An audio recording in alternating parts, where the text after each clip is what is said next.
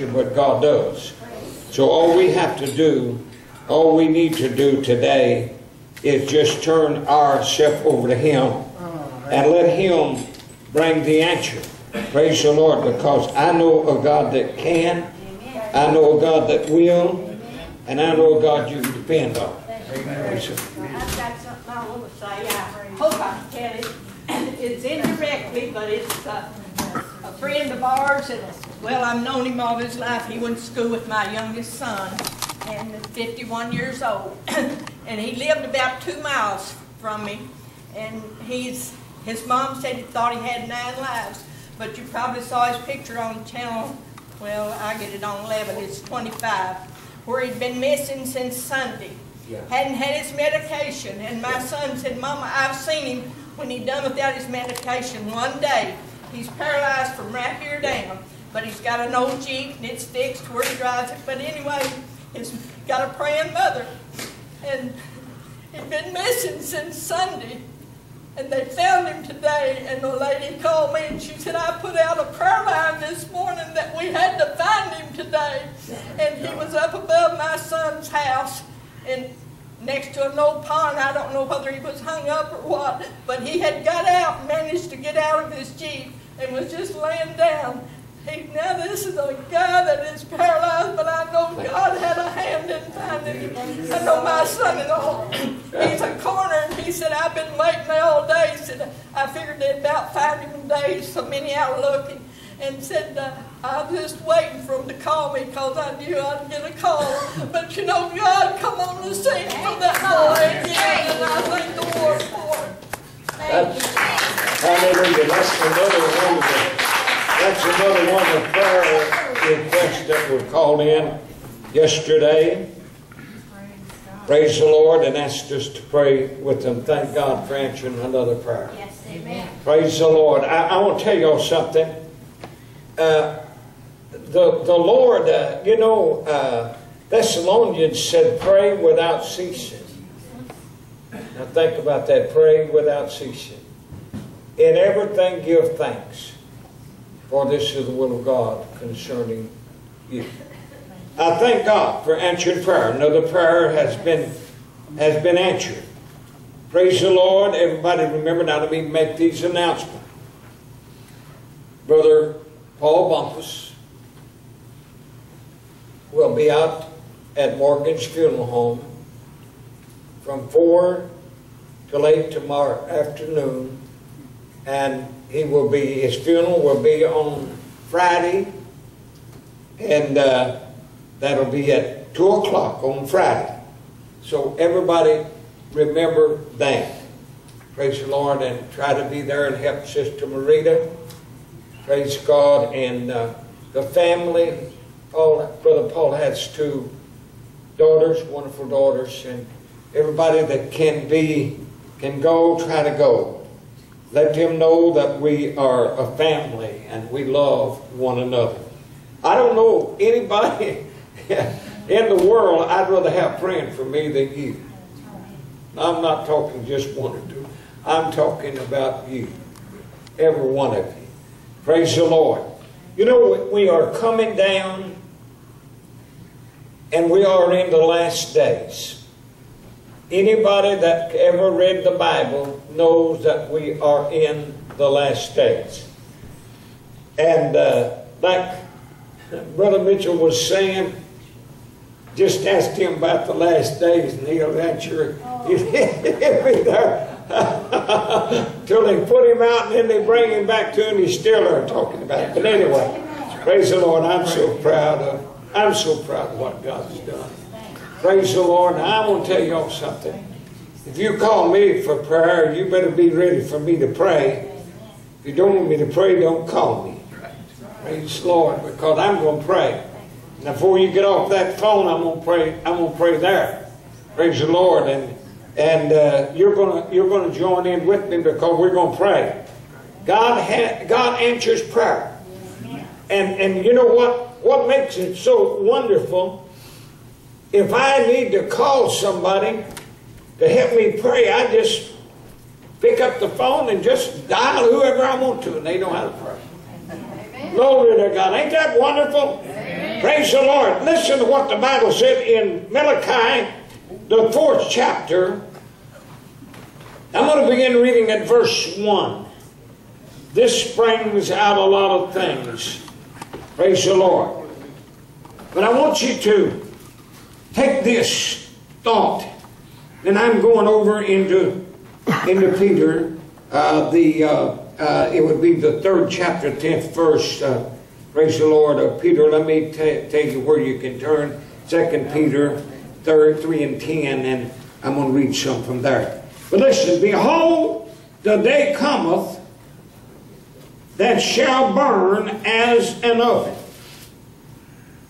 and all the poor, yea, and all that do wicked shall be stones.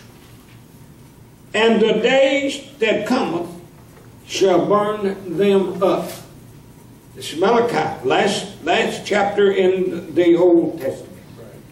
Saying, the Lord of hosts, that it shall leave them neither roots nor branches.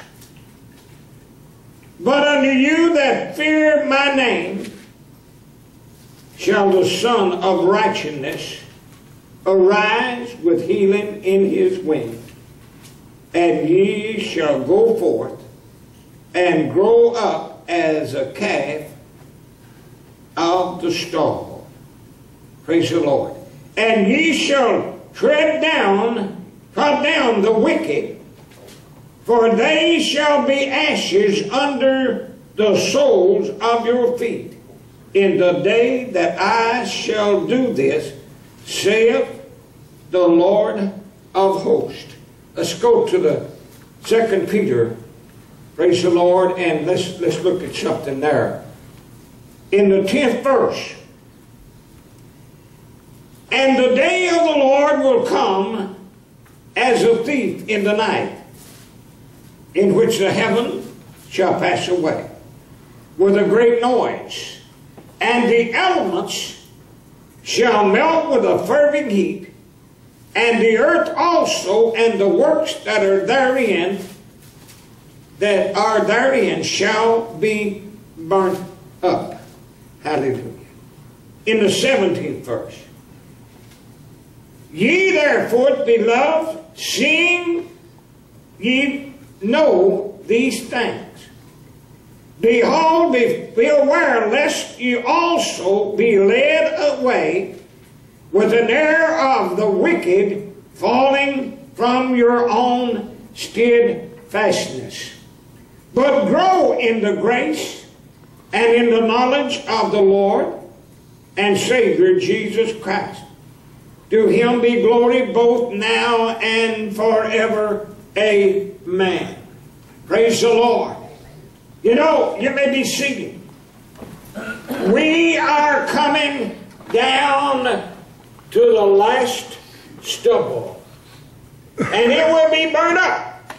All the wickedness. God is going to pour out his wrath.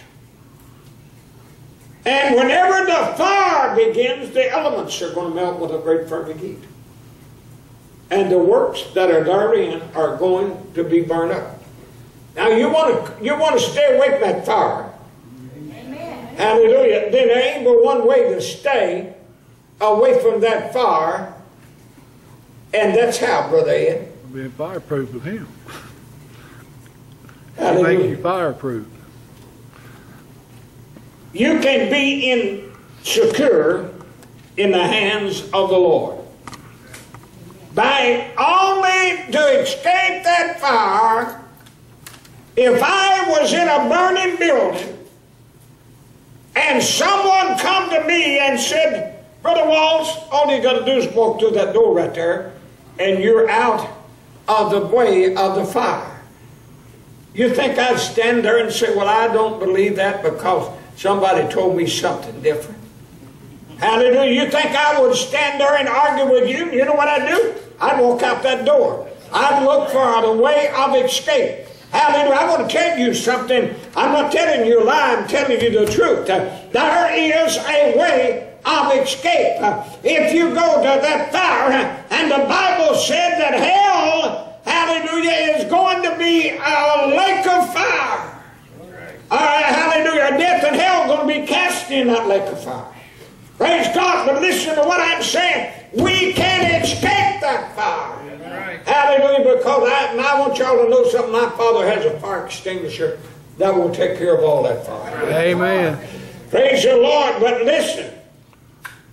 What he said.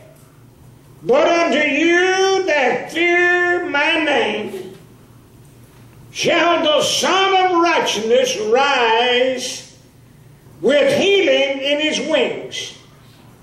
And he shall go forth and gather up as a, hallelujah, and grow up and grow up as a calf of a stall. Praise the Lord. And if you don't know anything about a calf, praise the Lord, you put one in there in a stall and you want to really get him fat, just feed him every day. Give him water, give him feed. Praise the Lord. And then I want to tell you something. But there's one thing you better be careful what you do when you open that door. Praise the Lord. That dude's got enough wild in him. Hallelujah. When you open that door, you know what he's going to do? He's going to run right over top of you.